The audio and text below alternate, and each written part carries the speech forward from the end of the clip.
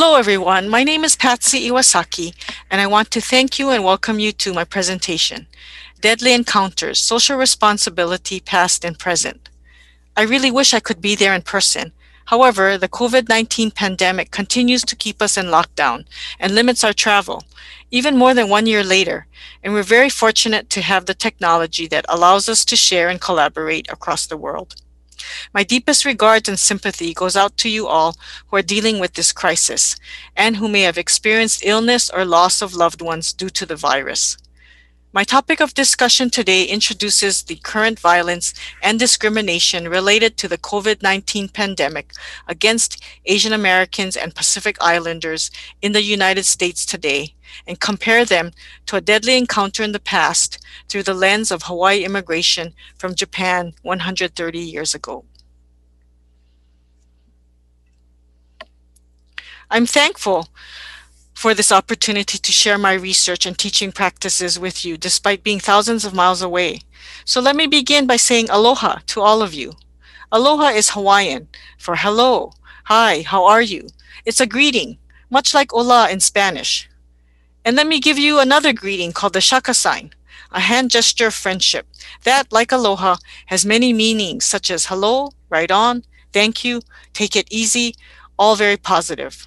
A gesture that even our 44th President, Barack Obama, who was born and raised in Hawaii, often used to link him to the 50th state of the United States.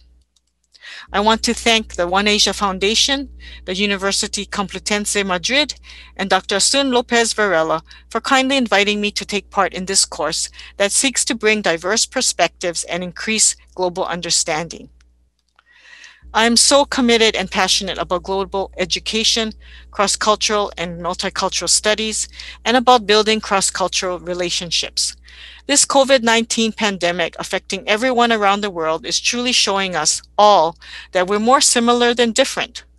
Although we come from many different backgrounds, cities, and countries, and speak many languages, we truly are one human race living on one single planet Earth.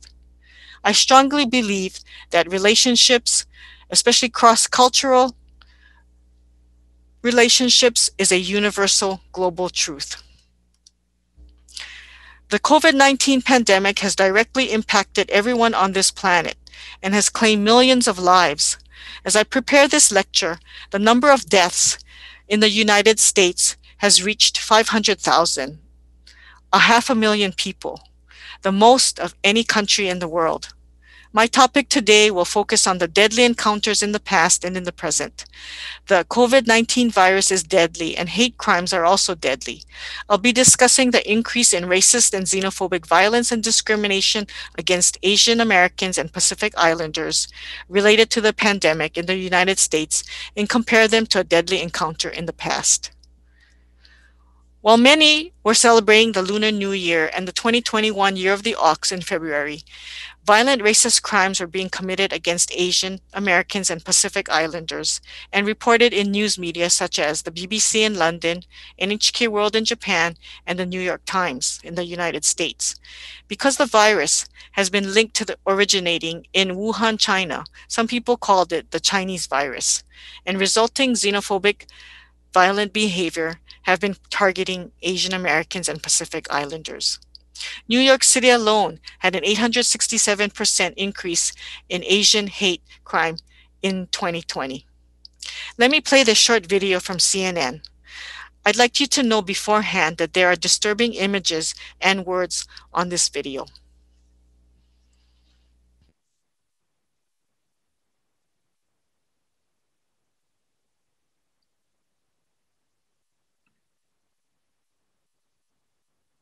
Tonight, San Francisco police arresting a man for allegedly assaulting an Asian man because of his race. It comes after an alarming rise in unprovoked violent attacks against Asian Americans amid the pandemic. I warn you that some of the video that you are about to see in this special report is upsetting. Kyung La is out front. Happy birthday, dear grandpa. Turning 84 was a milestone for Wicha Ratanapakdi and his family. Oh, happy birthday, grandpa. The San Francisco grandfather had just received the vaccine and stayed healthy through the pandemic, walking for an hour in his neighborhood every morning. It was on his walk when an unprovoked attacker ran across the street. How did you find out what happened to your father? The officer answered the phone, and then he told us like they found him, got assaulted. He got injury very bad about his brain breathing, and he never wake up again. I never see him again. A 19-year-old suspect is charged with murder and elder abuse, but Ratanapakdee family calls it something else. This wasn't driven by economics.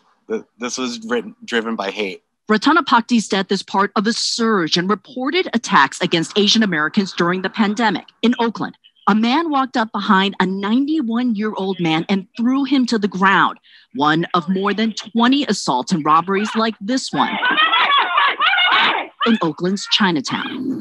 In Portland, more than a dozen Asian-owned businesses in recent weeks have been vandalized. These incidents are not new. In New York, the MTA retweeted this video of what they called racism. This man sprayed Febreze at an Asian American on the subway at the start of the pandemic, prompting an NYPD hate crime investigation. Asian piece of Oh my God. A coalition has tracked more than 2,800 anti-Asian hate incidents between March and December of last year, like this one at a California restaurant. Before the election, this man invoked President Trump. Trump's gonna you. You need to leave. The then president's words, China virus, Kung flu, have lasting impacts, says Professor Russell Jung, who tracked those 2,800 hate incidents through Stop AAPI Hate, because no governmental agency would. Mainstream society doesn't believe that we face racism, and we needed to document what was happening. So we're just offering like our support to the community.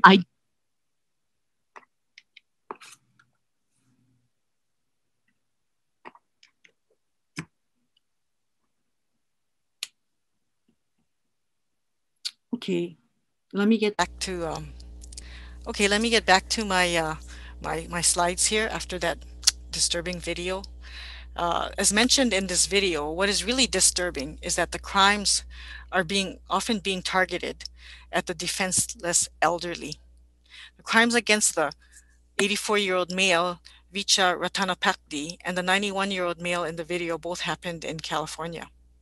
The escalation has prompted President Joe Biden to sign an executive order against hate crimes. As I was watching and reading about these terrible hate crimes, it made me immediately think and compare what is happening now to another xenophobic incident that occurred over 100 years ago, 132 years to be exact.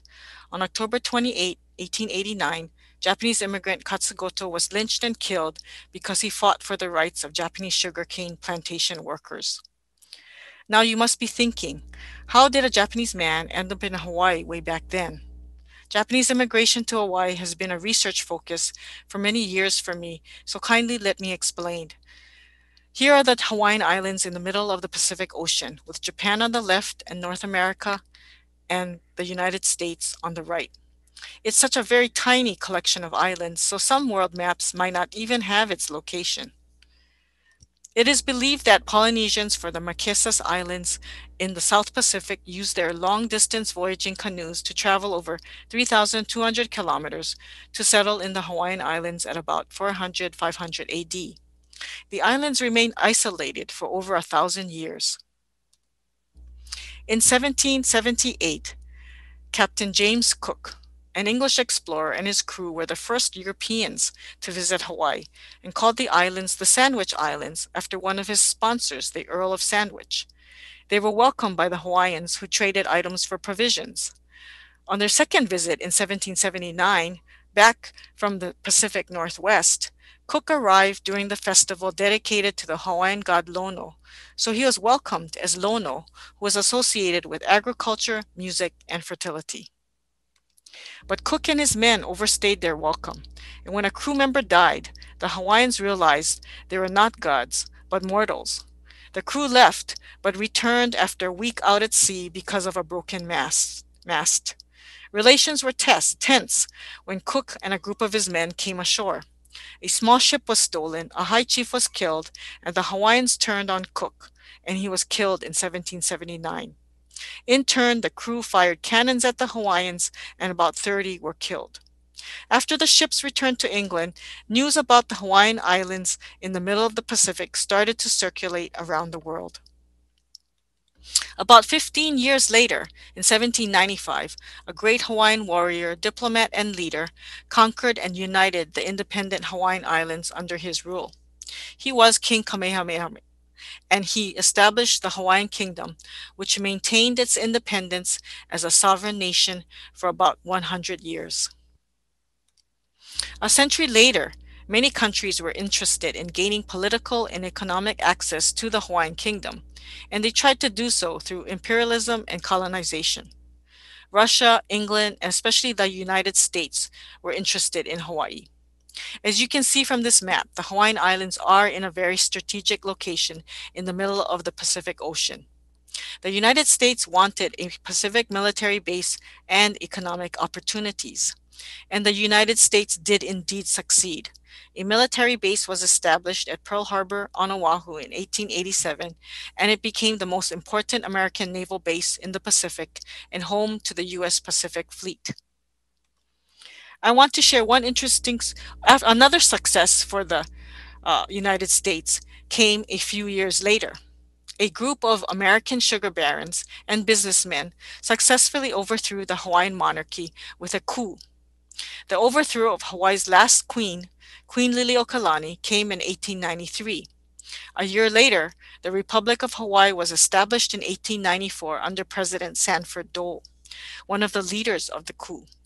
And 4 years later, in 1898, Hawaii was annexed to the United States as an incorporated territory. I want to share one interesting story between Hawaii and Japan.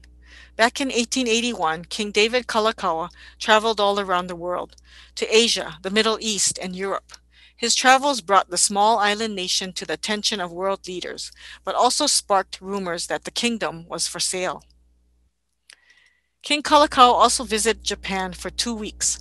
Many say he was trying to deflect American ambitions towards Hawaii and possibly place Hawaii under the Empire of Japan's protection. So he proposed a marriage between his niece, Crown Princess Kailani, with Prince Higashifushimi Yorihito. While the proposal fell through, it's interesting to think about the possibilities if Hawaii had come under Japanese rule. In addition to being the first king to circumnavigate the world, King Kalakaua's global tour also had an economic purpose. He was being pressured by sugar plantation owners to find additional labor sources for the extremely lucrative sugar industry that was booming in Hawaii. Growing, harvesting, and processing sugarcane was very labor intensive. Here is King Kalakaua seated in the middle, with Japanese officials to the left and right. Standing in the back are members of the king's delegation. Why was the sugarcane industry so lucrative for the sugar barons?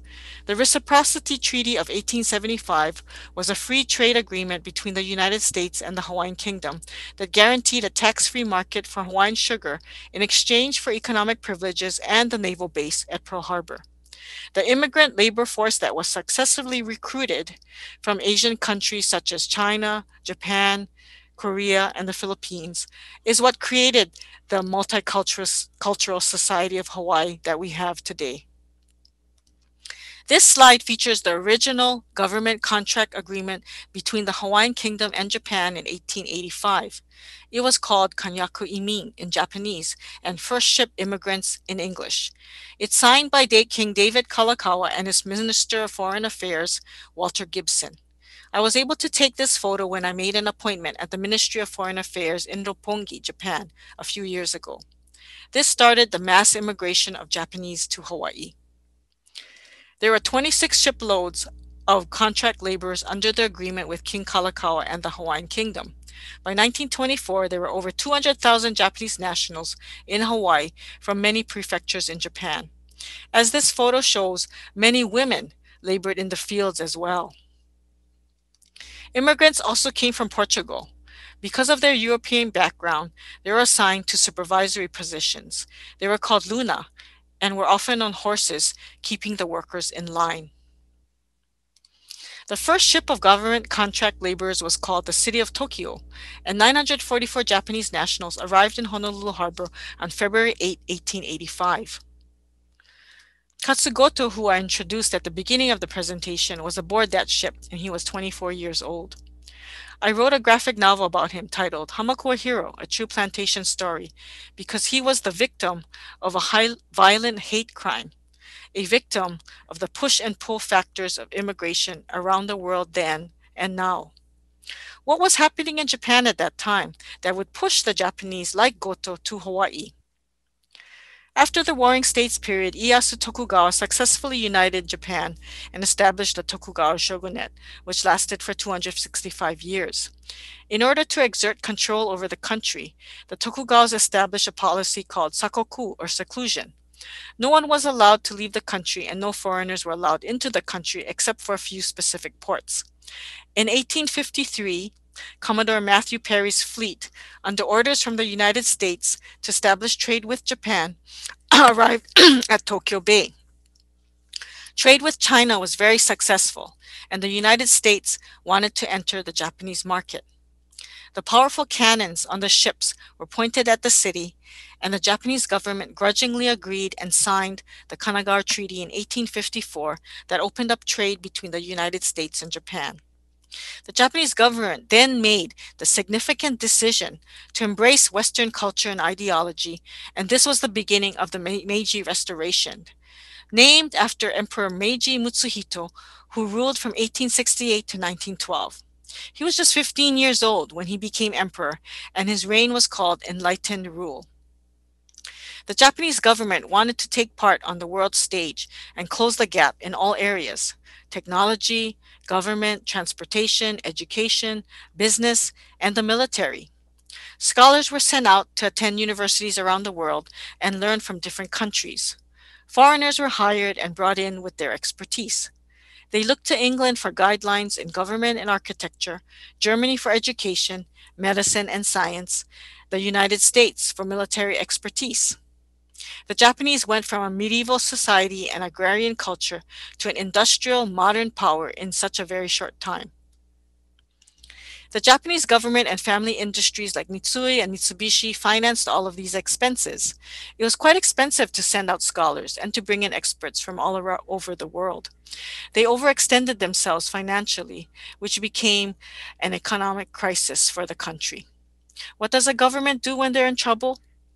They enact taxes. The government applied mandatory taxes to the people. At this same time, there were several years of poor rice harvests. The combination of the poor rice harvests and taxation caused 370,000 residents to lose their properties between 1883 and 1890. They sold their properties to pay the taxes. Thus, for the Japanese government, the labor recruitment call from Hawaii was a form of economic relief. The workers would also need to send 25% of their income back to Japan, thus supporting the economy.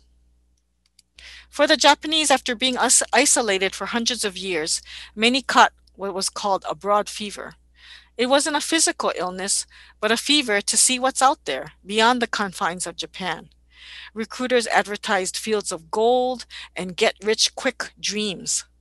At first glance, you can understand why so many Japanese would want to emigrate to Hawaii. The Japanese economy was in a recession, rice harvests were poor, and many residents thought they might do better in Hawaii. Most of the labor recruits were second or third sons. However, the reality for those first Japanese immigrants was definitely not fields of gold, but rather extremely poor living conditions, and a labor contract with meager pay, working for 26 days a month, 10 hours a day, that consisted of years of back-breaking, labor-intensive work by clearing land, digging ditches, planting, fertilizing, weeding, and harvesting cane.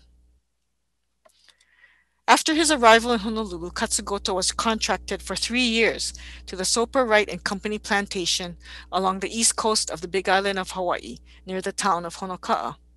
However, in my research about him, I learned that he was not your typical recruit at all. He was the oldest son in his family, set to inherit the family name and property. He was educated, and he had quite a bit of English proficiency. While working in the prefectural office in Yokohama, he was also a writer and editor of the Yokohama Boiki Nippo, translated to the Yokohama Daily Trade Report, that was published by the Yokohama Chamber of Commerce. He reported on information about foreign relations and commerce. He was an up-and-coming professional in Yokohama, one of the most thriving, growing cities in the world, and a Japanese port where foreigners could live and trade. And he gave it all up to go to Hawaii. Why? Perhaps he had caught a bad case of abroad fever. He was working in the port of Yokohama, seeing scholars leave for exciting assignments all over the world, and seeing experts from around the world arrive. Since he wasn't part of the elite group of scholars selected to go abroad, perhaps this was the only way he thought he could see the world. When his contract ended after 3 years, Goto enterprisingly opened up a general store in Honoka'a in 1888, near the plantation where he worked.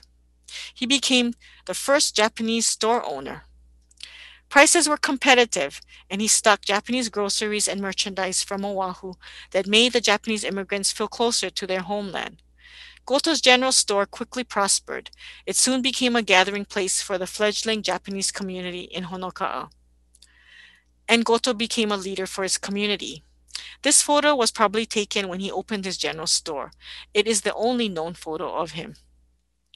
Because he spoke English, Goto became the liaison between the Japanese laborers and plantation management. He advocated for improved working conditions and wages. He facilitated mediation and served as the interpreter. When the Japanese workers ran into a problem, they would seek out his help. On October 9th, 1889, several Japanese men were blamed and fined a lot of money for a fire in the cane fields, although there was no evidence.